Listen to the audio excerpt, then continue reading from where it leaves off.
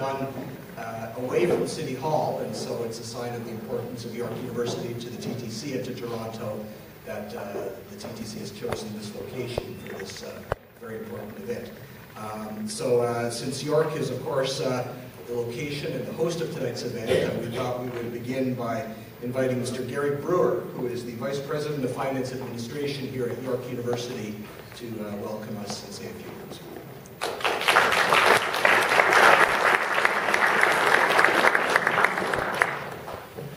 Thanks, Dan, and it's certainly my pleasure on behalf of York University to welcome all of you to this Toronto Transit Commission Town Hall meeting on the York campus. I see a few familiar faces out there, so I know that there are some representatives from the York community, but obviously this is a public meeting, so hopefully we'll have a much broader community representation here. Certainly, as Dan has mentioned, transit is very important for this part of the city. And indeed, at York University, we have tens of thousands of students who rely on Toronto Transit every day to go to and from the campus.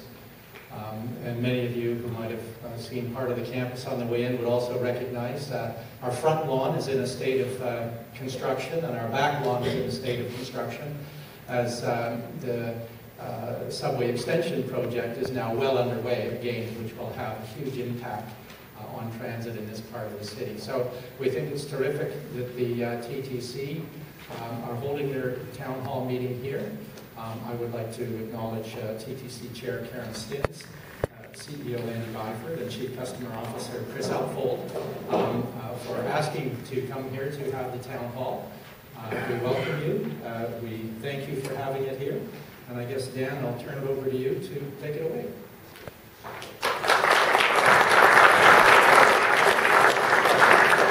Well, thank you very much, Gary. And I should also introduce myself. My name is Daniel Tisch. I'm with Argyle Communications here in Toronto, and we are trained professional facilitators, and so we'll do our best to facilitate tonight's event successfully and fairly, giving everybody a chance to offer insights into how we can make transit in Toronto even better.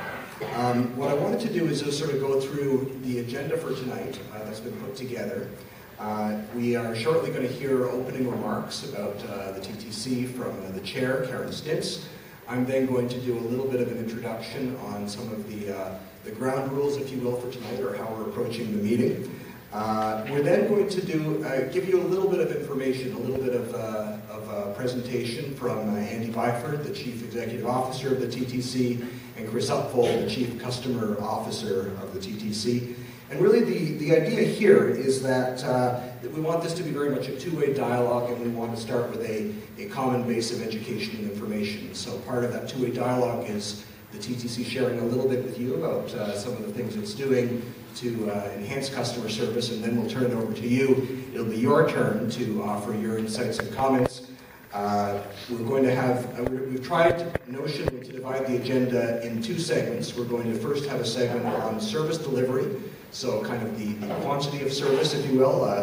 We'd love your response.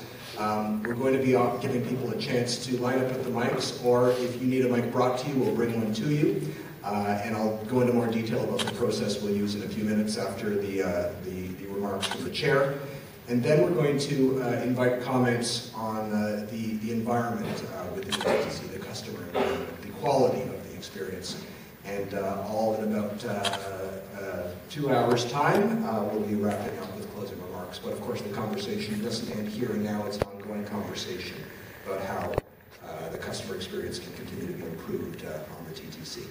So without further ado, I'm going to turn it over to the chair of the Toronto Transit Commission, Councillor Karen Stintz. For coming out tonight, and a special thanks to TTC staff who have done such a great job setting up the display boards and being available to answer questions. Tonight is our second town hall meeting and launches a next phase in our journey towards improving customer service at the TTC. And I'm pleased to be here tonight along with Andy and Chris, and they're going to talk a bit more specifically about the progress that we've made and the goals that we have. And looking forward to hearing from you and getting some feedback about how we're doing, meeting your goals and meeting your expectations.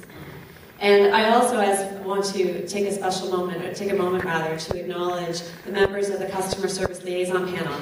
And I'd ask you to please rise if you're able so that we can give a round of applause.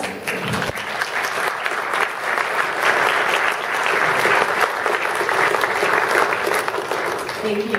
Thank you. These fine volunteers have agreed to help work with us in the TTC to improve customer service and to give of their time and their knowledge and their expertise to help us with our journey and help work with you to make sure that we're delivering on your expectations. So very grateful that you're here tonight. Looking very much forward to working with you. And with that, let me conclude my remarks and turn it back over to Dan. Thank you very much. And so the opportunity tonight is to talk about the relationship between the Toronto Transit Commission and its customers, and that's really the theme here. How can the TTC continue to improve the customer experience? And so my role and the role of my colleague, who I'll introduce to, Roanne Argyle. Put up your hand there, Roanne. Our role here, we don't work for the TTC. We're neutral. We have no stake in the outcome or the advice that you give to the TTC tonight, except the stake that all Torontonians have in having first-class transit in our city.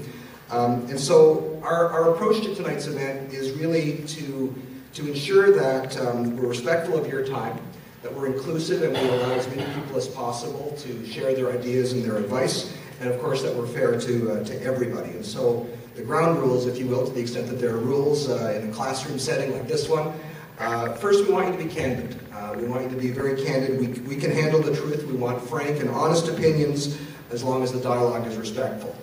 Secondly, we'd like things to be solution-focused, and so we'd really love it if, as much as possible, I mean, naturally, we want you to be candid about issues or complaints or concerns, but where possible, if you could suggest solutions too, that would be immensely helpful. So answering the question, how can the TTC continue to improve the customer experience?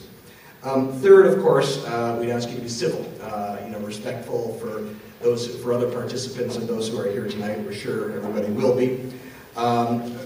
Next, just respecting time. We will be, by necessity, so that we can hear from as many people as possible, we will be asking you to make your remarks in 90 seconds or fewer. We'll be reasonably lenient with that, but please try to respect that because we do want to get as many points of view as possible aired. Please feel free, though, to line up at the microphone again if you want a second chance or if you didn't have enough time to make your point the first time around.